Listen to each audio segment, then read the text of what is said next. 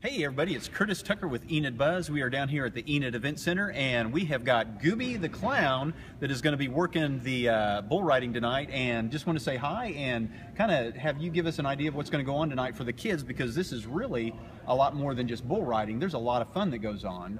What are you going to be doing? Well, Curtis, I got to tell you, first and foremost, the PBR is glad to be back in Enid. You know, last year we had an excellent time, great crowd participation, response, and everything.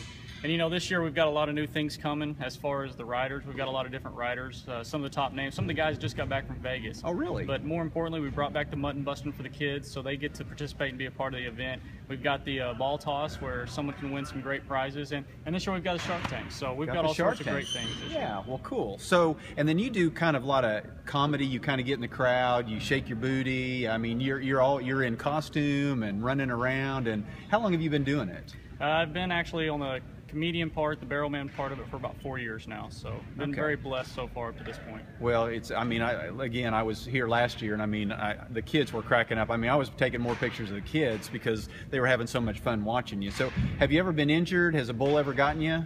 You know, that's the rough part about this sport, is it's not if you get hurt, it's when and how bad, and that's what puts most guys in retirement, whether they be a funny man bullfighter or the bull riders. It's not a matter of if, it's when and how bad, for sure. Wow. Well, we appreciate what you do out there, and it's all kinds of fun. So everybody come on down. This is new this year, the Shark Tank. Are you going to be doing anything on top of this? You know, that's the great thing about being the clown. You know, we live and we basically do everything off of crowd participation. So the wilder the crowd gets, the more the fans get involved, the crazier I can be.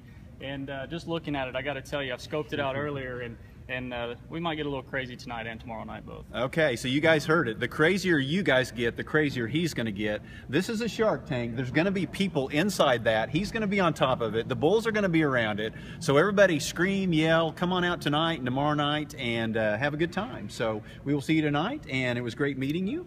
Goobie the Clown, we will see you tonight.